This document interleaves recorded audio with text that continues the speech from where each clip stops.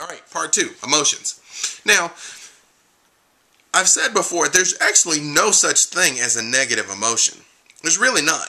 Your emotions are a navigational system. That's what they're designed to do. Your emotions are designed to help you make your way through this world and feed you information about what's going on around you and how you're reacting to it. They let you know if you're on track or if you're off track. And that's fine. But here's the thing. Your emotions live in your subconscious mind, which you may have heard me say before, that your subconscious mind is like a 5-year-old with the mind of a supercomputer. Your subconscious mind takes everything 100% literally. That's why if you have a habit of saying things like, oh, I'm so stupid, I can't believe I did that, or oh, I'm so fat, I can't believe this. Yeah, don't do that. Do not do that. Because the part of your mind that never forgets anything ever is hearing that and believes you. When you talk to yourself, imagine you're talking to a 5-year-old. Honestly, that's the best way to think about it. That's why I was saying before in the last section that you need to tell yourself, you're great and I love you. You have to start building that up, start cultivating that, right? Now notice, I didn't say to go and tell yourself that you're fantastic and you're sexy and you're brilliant and beautiful and gorgeous and oh my God, look at you, I love you. You don't have to do that. You might, I think you might have some idea what I say to myself in the mirror. No, I'm not that bad, I promise. I'm almost that bad, but I'm not that bad. You just have to say, you're great and I love you. Just start cultivating that relationship. Start showing yourself some emotional tenderness, okay?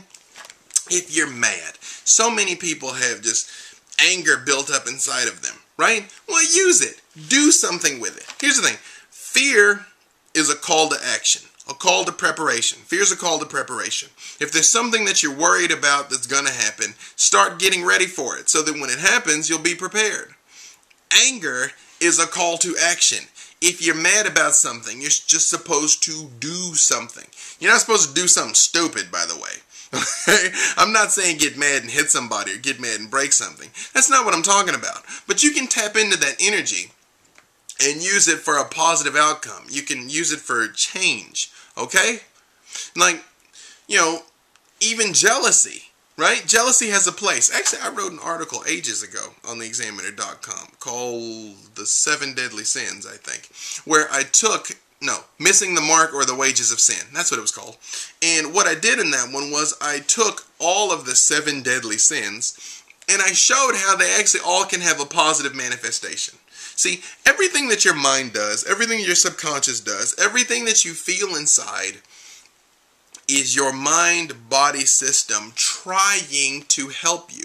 It really is trying to help you. But sometimes it's not helping, okay?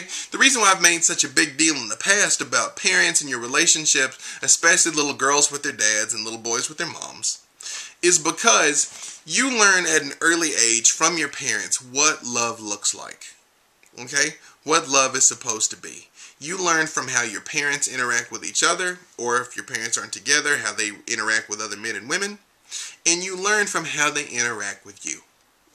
And that's how you learn your own value. That's how you learn how the world works. That's how you learn what love manifests as. Okay? Because kids come from the factory, pre-programmed with the idea that my parents love me. Okay? And you'll never really break the idea that your parents love you. If anything, if you have bad parents, it just warps your idea of what love is. You understand that? So that's why if you had an emotionally unavailable father, you find yourself again and again in emotionally unavailable, with relationships with emotionally unavailable men. Because that's what love looked like. Because that's what your dad looked like. If you had a verbally abusive, domineering, micromanaging mother, then you might find yourself in relationships with those people, or you find yourself dominating and micromanaging your significant other, because that's what you learn love looks like. This was not a conscious choice you made.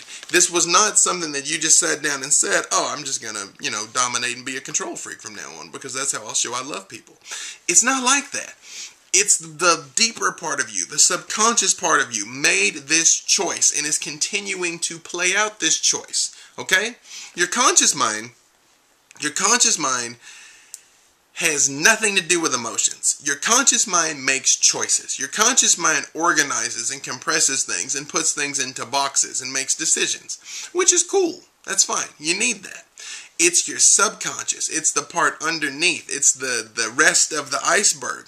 It's where all of this stuff lives. And so you kind of got to get in there and wrestle with it. And that's one of the best things that a coach is for. I mentioned at the beginning of last episode about coaching and what I do. This is one of the main things that I do to help people figure out where these patterns came from and how to break them.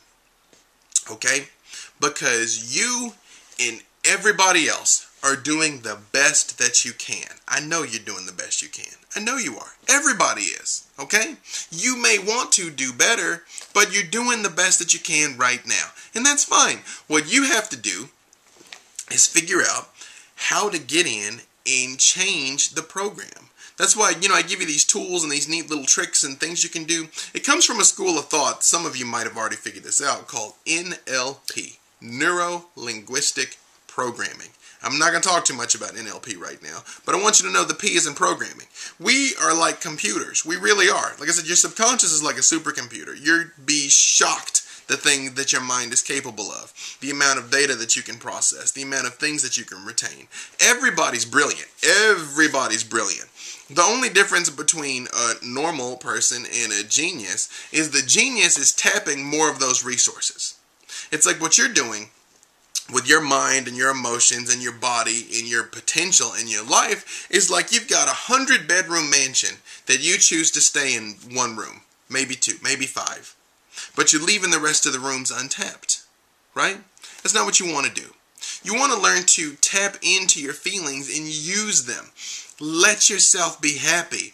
When was the last time you just had a huge smile on your face? Just a huge smile. I make a deal with you. Just smile with me for a second. I won't even look you in the eye in case it makes you look weird. Nope, yes I will. I'm going to look in the eye and you look away if it makes you look weird, because maybe you want me to look at you. Let's just smile for a second. Now, don't you feel a little bit better? You might feel a little weird. But if you feel a little weird, it's again, you're just not used to being happy. And that's unfortunate. If you've had me do this, it's a really neat thing. I can read people through pictures. You show me 2 or 3 pictures of somebody, I can tell you everything about them. Just from how they look, how they stand, their body positioning, what they're wearing, the look on their face, their orientation, and just a couple of other things. I don't want to give away all my tricks. But one of the things that I look for first is whether or not it's an authentic smile. Whether or not that person is truly happy. And you'd be surprised how many people are not truly happy even in the midst of like really great situations. Like something huge can be happening and they'll still be like bound up. And that's sad. It's really sad. Let go. Let it out. What are you afraid of? Embrace the world. Embrace life. Embrace your feelings. If you need to cry, cry. If you need to scream, scream. As long as you don't hurt anybody, okay? Get as mad as you want. Go hit a heavy bag. Go punch your bed. Put pillows up on your bed and punch it. That's great. Don't hurt another human being, by the way. Okay? And don't just yell and scream at people for nothing. Like maybe you got to go out in the garage and just yell. Like don't hurt somebody else in your venting. But you got to let these things out. You cannot hold them in. You cannot hold them in. I know somebody who every time he gets mad, every time he gets into a fight with his girlfriend, he gets mad and storms out of the room or storms out of the house or like will storm out of the restaurant and just like leave her behind.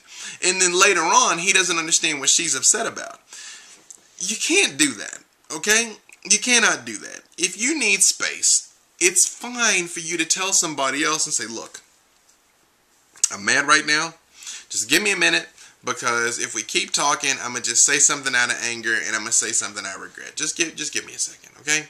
And if you're on the other side of that, if your partner says, look, I just cannot talk about this right now. I really can't. Respect that. Give them a little space. Give them a little room and then revisit the topic later. You don't have to keep pushing and pushing and pushing and pushing either, okay?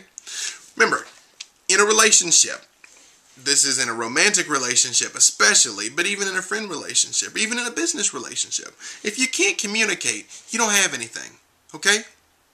So you have to learn to trust your own feelings and find a way to express them in a healthy way. And trust other people's feelings and let them express them to you in a healthy way, okay? I'm running out of time, so I'm going to wind this up. But I really just want to say again, just trust yourself. It's fine. Everything you do is trying to help, okay?